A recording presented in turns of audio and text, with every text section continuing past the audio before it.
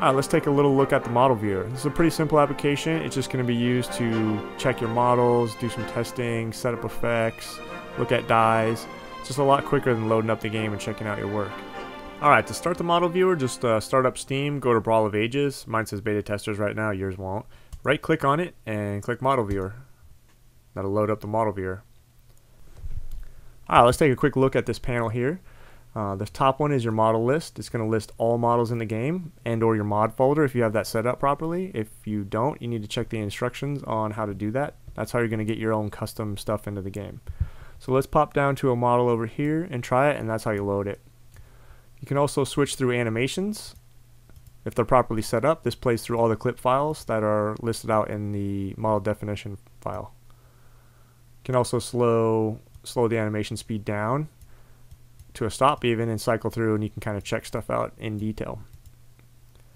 Ground plane is pretty nice. That's going to allow you to see the shadows and the character on the ground. This is also good when doing effects because you'll be able to see ground planes and other kind of ground sprites on the ground itself.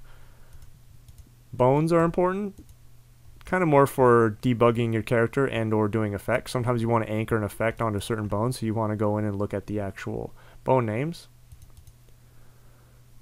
Wireframe can be sort of useful once in a while if you're exporting something and it's not showing up. Maybe you want to see if it's invisible or if there's an actual mesh there.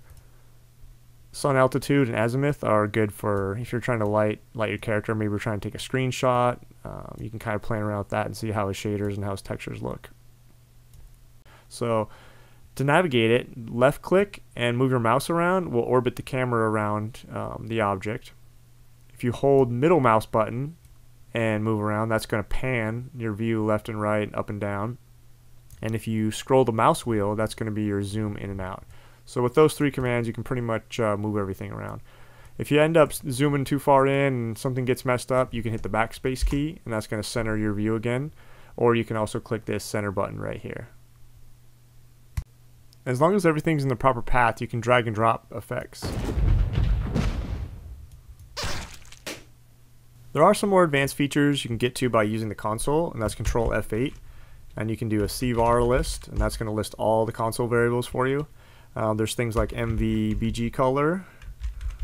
Let's try to say make it green. That's RGB value, so 0, 1, 0. That's RGB.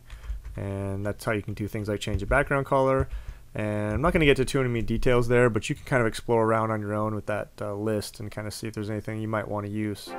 But that's the basics of the model viewer. You're going to use that to test out your dyes and skins and gear sets. Everything should reload on its own, so if you're working on a skin in Photoshop and you save the file, it should auto-update in here. And again, it's going to be the quickest, easiest way to kind of work on your artwork.